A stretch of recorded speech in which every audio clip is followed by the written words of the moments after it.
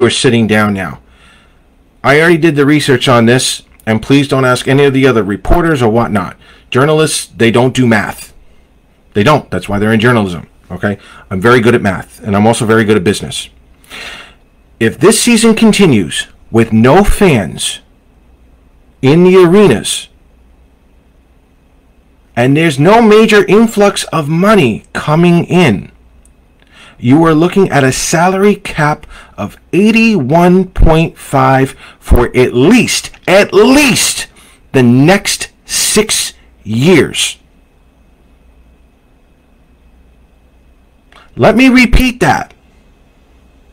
If the if the NHL owners are not allowed fans in the stands, they go through a season without fans in the arenas for the entire year without any major income, you are looking at an $81.5 million cap hit for at least the next 6 years. Yes, Mark. 2 teams will drop out of the NHL if that happens. Yes. Yes.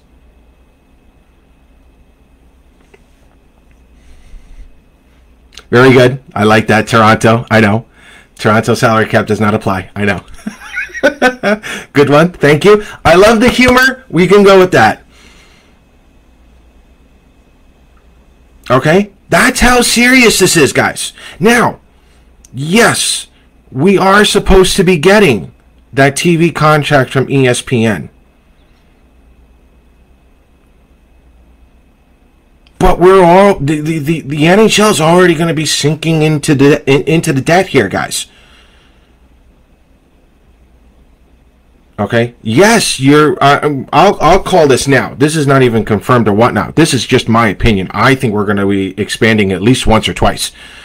1 or 2 more teams in the NHL. That's just me. There needs to be more revenue coming in, or they move a team. So.